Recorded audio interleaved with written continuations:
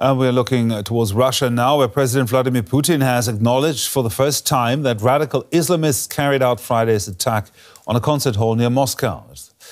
It killed more than 130 people. 4 men from Tajikistan have now been charged with carrying out an act of terrorism after appearing before a court in Moscow on Sunday. In the wake of the massacre, Putin accused Ukraine of being involved, even as a branch of the so-called Islamic State claimed it was responsible for the assault. In remarks at a Kremlin meeting, Putin said the attack intended to sow panic among Russians. We know the crime was committed by radical Islamists who follow an ideology the Islamic world has been fighting for centuries. We're also seeing the United States has been using various channels to convince their satellites and other countries that according to their intelligence, there's no trace of Kyiv in the terror attack in Moscow. The bloody attack was committed by Islamists from the Islamic State organization, which is banned in Russia.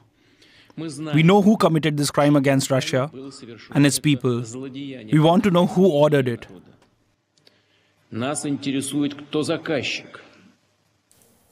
bring in Roman Goncharenko. He's DW's Eastern Europe editor, joins us from our studios in Bonn. Roman, how dangerous is this claim from Vladimir Putin that Ukraine was operationally involved in the Moscow attack? Well, yes, it is dangerous. It's important to say that we haven't seen any evidence supporting the claim that Ukraine had anything to do with it. So the only remarks Vladimir Putin and some of his other Russian officials had is that they were heading towards Ukraine. But those people who are suspected terrorists could also be heading towards Belarus, the neighboring former Soviet republic. So no hard evidence there so far.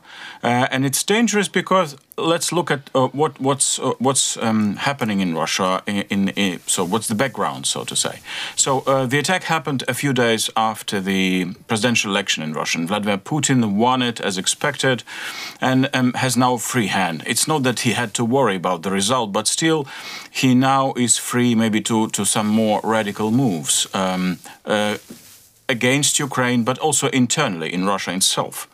And it also happened after we've seen an escalation on the Ukrainian-Russian border with some Russian fighters who are fighting on the Ukrainian side entered the neighboring region of Belgorod, and the Russian state looked weak at that point. So Vladimir Putin, as well as head of state, looked weak because he couldn't protect the Russian citizens.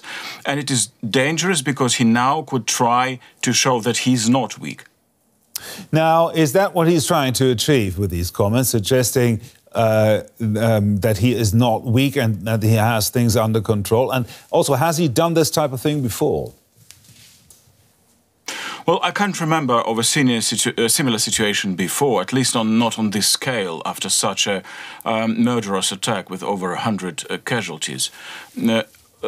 I think internally, for Russia itself, he's trying to distract public opinion from the idea that the Russian secret services actually failed to protect Russian people, because there was a warning, we know that, by the United States just a few days before the attack, that such an attack could happen. It specifically mentioned that an attack could be targeting a concert.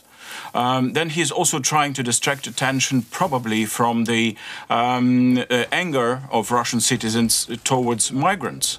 And this is a very old issue for Russia. So there were clashes between Russian people and migrants from Central Asia, from former Soviet Republic before. And this is something very dangerous for Russia itself, being destabilized from the inside. So there is probably a point there. And of course, he's trying to direct all negative emotions by the Russian people towards Ukraine, a country that he's waging a war, a big war, for over 2 years now. Let's get the very latest from DW's Juri Rescheto joining us today from Riga.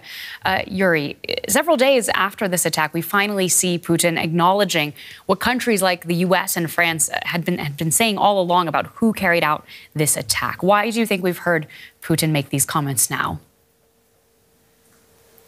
Well, look, Claire, the Russian state is good at showing strength after the facts and overreacting. But I think the Russian state is obviously not good at preventing serious crimes in advance and admitting mistakes later. And Putin wants now, finally, to show a strong man, a strong president, a strong politician who acts decisively.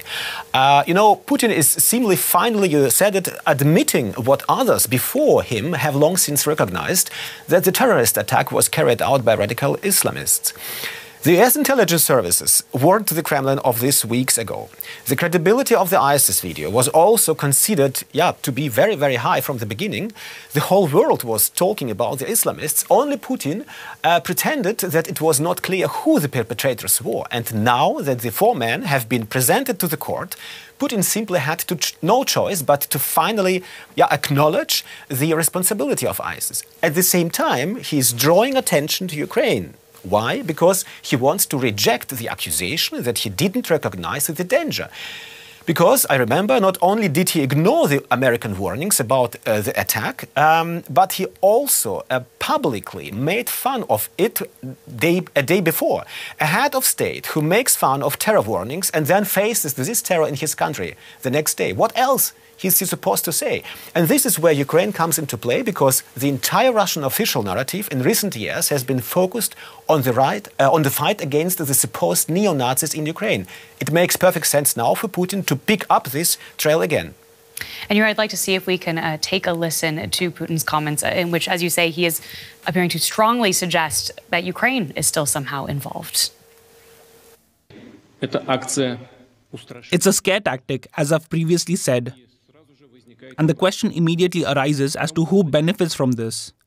This atrocity can only be a link in a whole series of attempts by those who since 2014 have been at war with our country via the hands of the neo-Nazi regime in Kiev. And the Nazis, as is well known, have never been squeamish about using the dirtiest and most inhumane means to achieve their goals.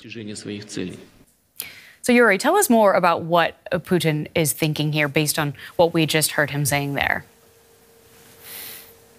Well, first, Putin provides no concrete evidence. Many believe that Putin is now looking for a justification for the escalation of the situation at the front lines, perhaps even for a new mobilization in Russia. But I don't think that anything will change in the course of the war.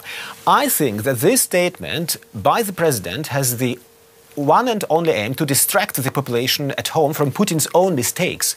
Russians are deeply divided, although Putin never gets tired of claiming the opposite and saying how united Russians are. But the reason for the division is years of systematic brainwash by the state-controlled mass media. Since 2014, since the Maidan revolution in Kiev, they have been telling Russians every day that Ukraine has been manipulated by the West, that neo-Nazis have seized power in Ukraine, and that the West wants to invade Russia one day with Ukraine's hand. If you tell someone something every day, regardless of whether it's true or not, at some point the person you are telling it will start to believe it. And there is a significant number of Russians who believe exactly that in Russia. But there are also other people. They certainly have a lot of questions for their president now.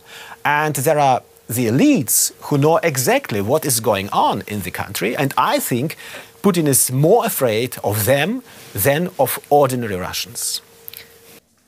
Orysia Lutsevych is Deputy Director of the Russia and Eurasia Programme and head of the Ukraine Forum at Chatham House, a think tank in London. Orysia, how dangerous is Putin's claim here that Ukraine is at least operationally involved in the Moscow attacks?